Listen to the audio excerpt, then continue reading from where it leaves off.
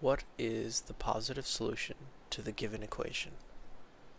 Okay, so this equation right here, we can simplify this down to 55 equals x times x plus 6 by taking this denominator down here and multiplying it to the other side. So now that we have this, we can just distribute this x right here. So 55 equals x squared plus 6x.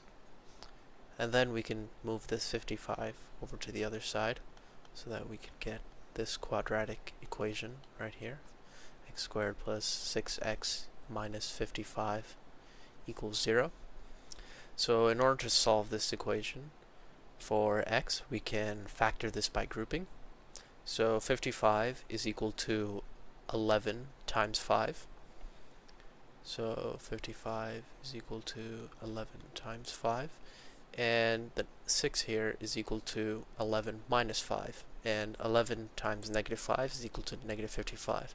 So that's how we know that we can factor this by grouping, by looking at the factors of the a term, which in this case is just a 1, multiplied with the c term, which is negative 55. And the factors of negative 55 can be added together to equal 6. So 0 equals x squared plus 11x minus 5x minus 55. So then we can factor out an x from these first two terms,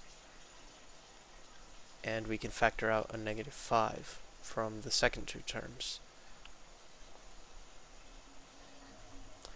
So now we see that the quantity x plus 11 is common to both, so we can factor that out as well. And we see that x plus 11 quantity times x minus 5 is the factored form of this equation here. So from this we can easily see that when x is equal to negative 11, this quantity right here, negative 11 plus 11, will equal 0, which satisfies the equation because 0 equals 0.